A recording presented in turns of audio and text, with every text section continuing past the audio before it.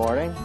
My name is Denny Werner, and I'm here at the beautiful J.C. Ralston Arboretum, and I've been asked to share a few comments about a new and exciting butterfly bush called, lo and behold, blue chip.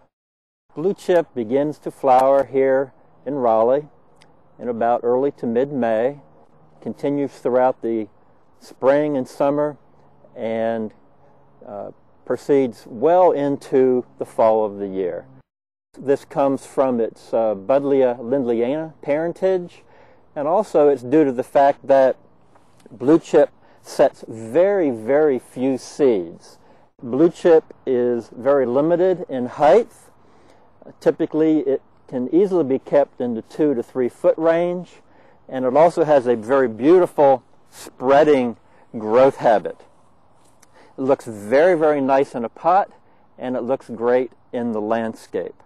It has limited internode length, so the leaves are closer together, and it is highly branched, resulting in this very dense, compact growth habit.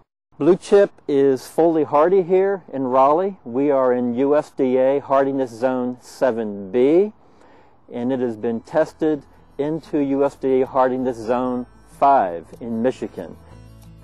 We think we've developed a very special butterfly bush, and we think this plant will bring lots of happiness to those who choose to put it in their garden. Thank you very much for your interest in blue chip.